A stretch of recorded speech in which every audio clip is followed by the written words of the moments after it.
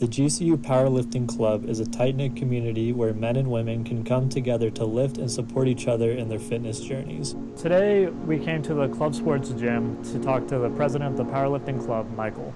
I kind of just help people, help coach and help organize events and just keep things moving. So how long have you been lifting for?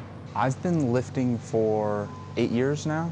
When I came to GCU my sophomore year, I started powerlifting, and that's when I really started to focus on the heavyweight. Dawson is the head coach of the Powerlifting Club and is preparing for an upcoming meet. For my upcoming meet, I'm actually hoping to total 735 kilos, and if I hit that goal, I'll be the #3 junior in the nation for my age and weight class. So that's the goal. That's crazy. Thank you.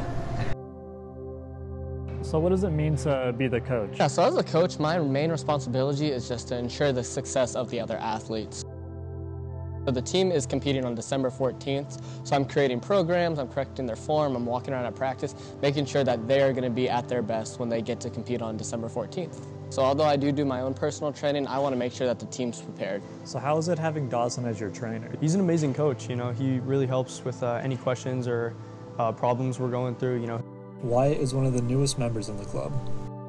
I've been training powerlifting on my own for a little over a year, get some professional training on it, and build a community also while doing what I love.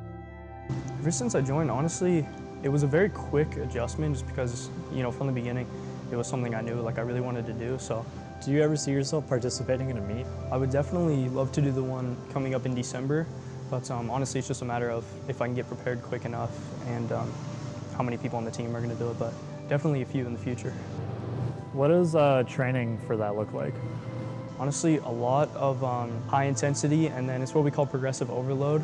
So essentially we go up 5 or 10 pounds for all of our lifts every week until we get to our max weight, and then we work our way back down from there. If you just want a good place to work out and build a community of like-minded people who also just want to get stronger, we have a lot of people who don't compete. They're just here for the community and for the program. And I think it's nice to have the private gym and not have to worry about the hordes of people at GCU at 5 o'clock.